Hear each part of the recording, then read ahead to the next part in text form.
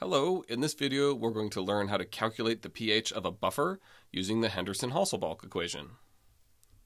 Okay, so remember, a buffer is a solution that has a weak acid and its conjugate base present in roughly equal quantities, or a weak base and its conjugate acid, again in roughly equal quantities.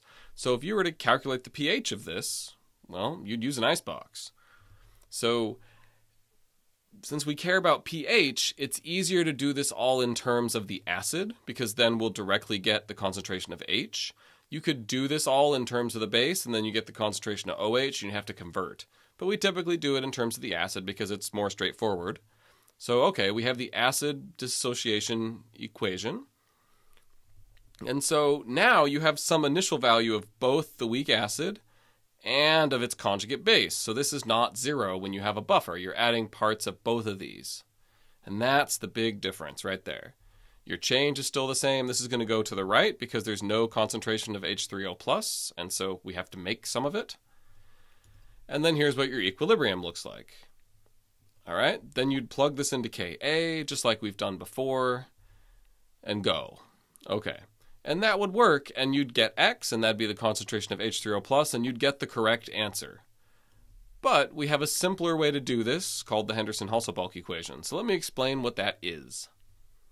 All right, so this is the equation for Ka, and basically I'm going to do a glorified rearrangement job on this.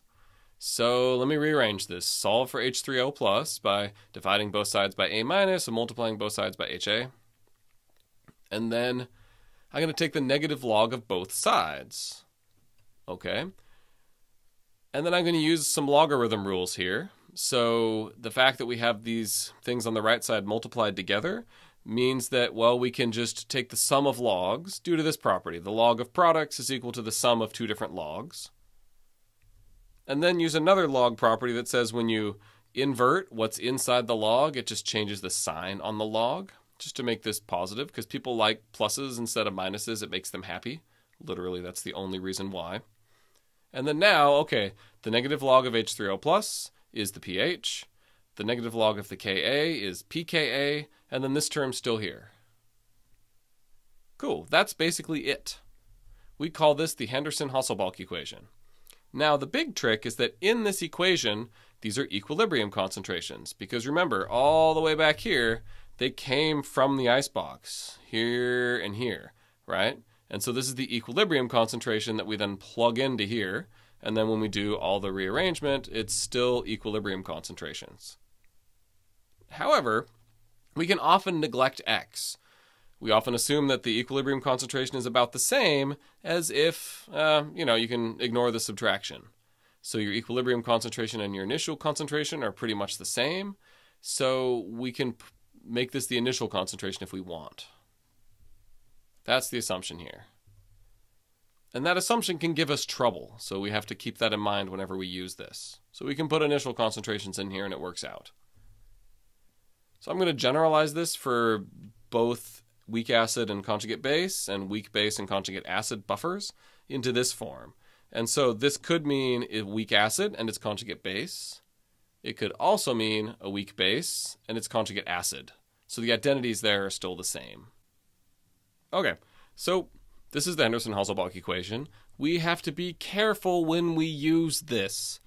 It's very tempting to throw numbers in here when you're trying to solve other kinds of problems, because it has a lot of variables that you need for non-buffer problems, for, normal acid, base, whatever.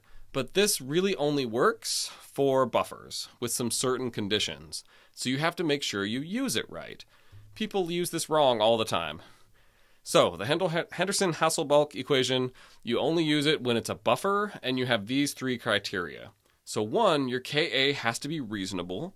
So somewhere below 10 to the negative fourth and somewhere above, 10 to the negative 11. Something like that. And most weak acids fall into this range, so that's not too big a worry. Secondly, your ratio of base and acid have to be reasonable, right? They have to be within a factor of 10 of each other. And so that's what we mean by between 0.1 and 10 when you take the division. So somewhere like pretty close. And otherwise, it's not a really good buffer. So don't really want to deal with that anyways. And then here's another big one, is since we're going to neglect x, we need to make sure that the number that we are subtracting x from is relatively large. And so this is about a millimolar, 10 to the negative 3 molar. This is a molar. I mean, you don't usually get higher than that, although you can. And so, you know, as long as you have this sufficiently concentrated so you can neglect x. All right, so let's do some examples here. So we've got a buffer where you have sodium acetate and acetic acid. All right. So these equations are at play. So the first thing is when you look at the sodium acetate, this thing, and you can write the Na in the front or the back, depending on your mood. It's going to dissociate. Notice this is a forward arrow, so that means it's dissociating strongly to the right. And here's sodium, and here's acetate. Now, this acetate is going to play a role in this equilibrium. And again, we typically phrase this as the acid equilibrium because it's easier to work with it. So here's the acetate. Then you also have acetic acid, right? So these play together into your Ka. So concentrations, right? We start with 0.3 molar of the sodium acetate. And that means since this dissociates completely in water, we also have 0.3 molar of the acetate by itself. I shouldn't say also 0.3 molar. It's more like instead, because it turns into the acetate, the CH3COO. All right. We also have 0.2 molar of the acetic acid. And now one thing that you might be thinking is, well, so this is going to make some quantities of acid and base. This is the solution to the problem once we get down to it. So these quantities are here as well, but we can get away with ignoring them because this number is much, much smaller than 0.3. So we're just going to take this and replace it with 0.30, and it makes a ton of sense. So get rid of these. All right, so now we have our icebox. Again, this is the Ka, the acid equilibrium up here, right? And here go our concentrations, right? The big difference is there's now a number here when we do a buffer. And all right, here's the equilibrium. This is going to shift to the right to fill in this 0 right here. Now we have two ways to solve it. The way that you know how, which is still perfectly valid, is just solve for x, and then x gives you the concentration of H3O+. The negative log of that gives you pH. The new thing we're going to try is the Henderson-Hasselbalch equation. But we're going to start by solving for x first, just because that's what you know how to do. So you take the form of Ka, and then you plug numbers in, just the Ka, and then the 3 entries on the equilibrium line. And then we can get away with neglecting x. Then we solve for x. X is 10 to the negative 5th. This is 0.2 it's subtracted from. This is a great assumption that we can go ahead and neglect x. Great. Take the negative log of that. That's your pH for the solution. This is the right answer. It's a perfectly valid way to do it. Let's try to do it a faster way with the Henderson-Hasselbalch equation. All right, so here's the equation. And, well, if we're going to do it thoroughly, even though there's zeros here for initial, well, it should be equilibrium. So let's just toss the equilibrium numbers in here.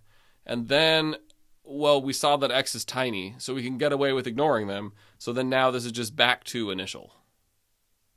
So we can do that. And that works because x is small because we have large enough numbers here, right? Remember I said these numbers have to be pretty big. That works.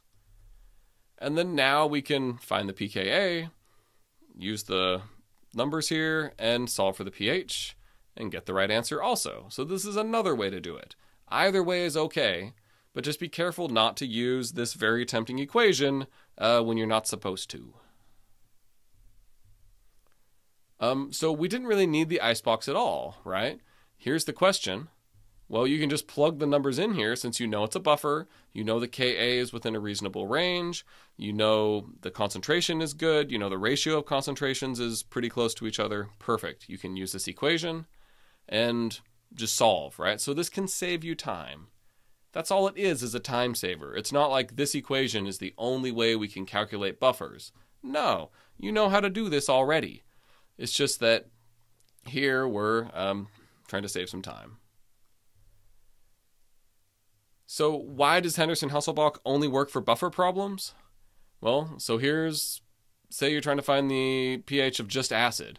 Well, by the time you get down to it, the equilibrium numbers that go in here in the Henderson-Hasselbalch equation, the x is just hanging out by itself. You're multiplying by x, so you can't ignore it. So then you got to go find x to then plug it into this equation, And by the time you find x, well, you've already solved the problem. So it's not really worth it. It doesn't make sense to use this equation for a non-buffer problem. Another useful thing about the Henderson-Hasselbalch equation, aside from saving you time, is that you can do this. So, all right, here's the equation, different font, but whatever, base over acid. And, well, the concentration of base is moles over liters, right? Concentration of acid is moles over liters. So when you put these together, base over acid, here's moles over liters, the moles will be different, but since these are present in the same solution, that means the volumes are the same, and we can cancel this out. And then we have an alternate form of this equation with just moles in it. So this may be useful to you. Another cool outcome of this is that if you dilute your buffer, the pH will stay the same, which is not true for a normal acid solution because the pH is the concentration of H3O+. But here, the pH comes from the buffer regulation, and it just depends on moles and not liters. So that's useful. All right, so now a couple examples. I'll try to go pretty quickly through these. So feel free to pause the video and work it out and then see how if your answer matches mine. All right, here's the equation. And when you use this, the weak acid's on the bottom, because we're starting with a weak acid. The conjugate base is on the top. Perfect. And here's the pKa. We'll need that. And so we just plug these concentrations in, the formic acid on the bottom, the sodium formate, and thus just the formate concentration on the top. This is in moles per liters, so you can think of this as molar. I didn't put the units in here because they cancel out anyways. You could also put just moles in here, and that would work fine as well. And then now we solve this and we get the pH. Ta-da! There's your answer. Pretty quick. Now, here's another example. Pause the video, give this a try. So now what's different here is that we have a weak base and it's conjugate acid. So we're trying it the other way. And here's the Kb of ammonia. So we're going to use the Henderson-Hasselbalch equation. And to do so, you need pKa. So we have to convert the Kb for ammonia to the Ka for the ammonium, NH4+. And then now we can use this, right? The base is on top. That's the ammonia, NH3. The NH4+ ammonium's on the bottom. And then we can find the pKa by doing this, and then plug the numbers in here, and then solve for pH. So again, this equation's a time saver. It's pretty useful. But all it is just a glorified rearrangement of the form of Ka equals, which we've been dealing with for a while now. So it's not anything special. It's just a time-saving device. But irrespective of that equation, now you know how to calculate the pH of a buffer, which is super useful. So thanks for watching.